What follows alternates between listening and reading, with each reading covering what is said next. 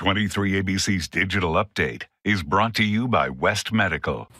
Good evening, I'm Jessica Harrington. Here's what's making headlines around Kern County. The pilot who ejected from a fighter jet this morning near Inyo Kern has been treated and released from a hospital. Officials say around 10 this morning, the pilot was taking part in a training exercise. Navy officials say for unknown reasons, the plane crashed in an open field. A small grass fire started immediately after the crash, but it was put out quickly.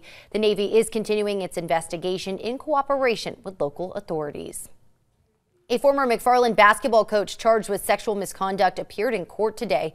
We're talking about Fernando Pruneda. Back in 2018, a 15-year-old student says Pruneda offered him a spot on the varsity team in exchange for sexual favors. On top of this, Pruneda also sent the student explicit and threatening text messages. Today, he was sentenced to 2 years and he must register as a sex offender.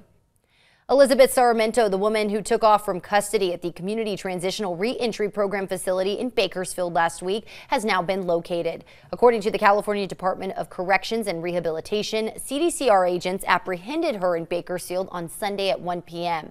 She was taken into custody and transferred to the Central California Women's Facility. Officials say the 23-year-old was in the process of serving a 4-year term for assault with a deadly weapon, a second strike offense.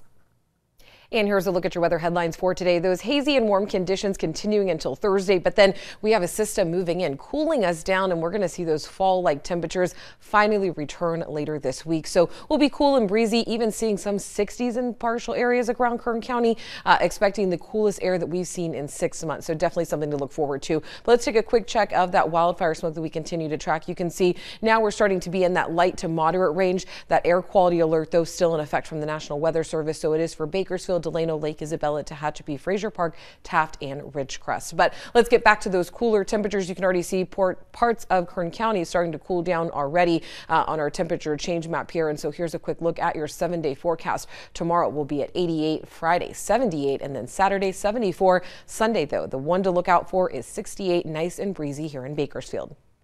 That's your latest news and weather update. For the latest news anytime, be sure to log on to our website, turn to23.com.